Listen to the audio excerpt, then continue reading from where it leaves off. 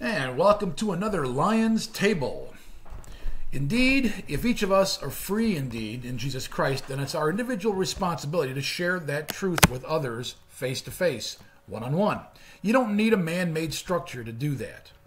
This is how every man and woman can be a soldier for Christ. They give and share the Word of God in the place where they are, the truth of being His creation. The man and woman in a hovel in Botswana, or the man in a mansion in Brazil, or the woman cleaning the hotel, the garbage man, stay-at-home mom or nurse, the airline steward, the man or woman in prison, the rich man, the poor man, the educated and ignorant man and woman. Everyone can be a soldier for Christ. Amen. We, in the place where we are, discover the Christ through the same revealing power that Peter experienced. And from that place, we love God and serve God by delivering the good news.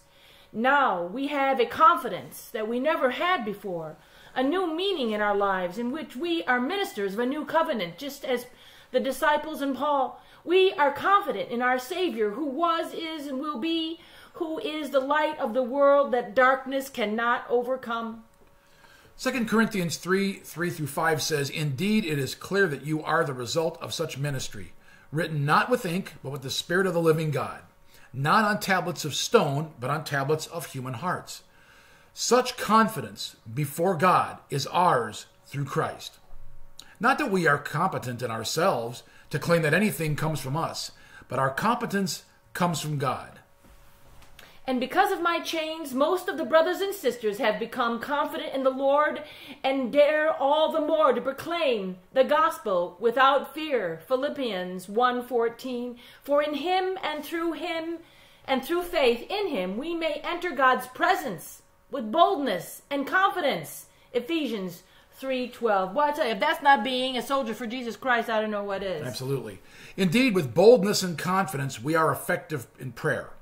1 John 5:13-15 says, "I have written these things to you who believe in the name of the Son of God, so that you may know that you have eternal life. And this is the confidence that we have before Him. If we ask anything according to His will, He hears us. And if we know that He hears us in whatever we ask, we know that we already possess what we have asked of Him." Amen. For sure, confidence in Christ. In Psalm 145:19, He fulfills the desires of those who fear Him. He hears the cry and saves them.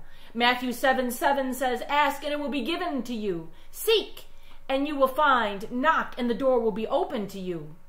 John 14:13, "And I will do whatever you ask in my name, so that the Father may be glorified in the Son." 1 John 3:21, "Beloved, if our hearts do not condemn us, we have confidence before God." 1 John 2:28, "And now, little children, remain in Him, so that when He appears, we may be confident and unashamed before Him at His coming." So people, we have absolute confidence in Christ in everything that He says we have. Thank you for joining us for this Lion's Table. We hope this has been a blessing to you. Please join us again next time.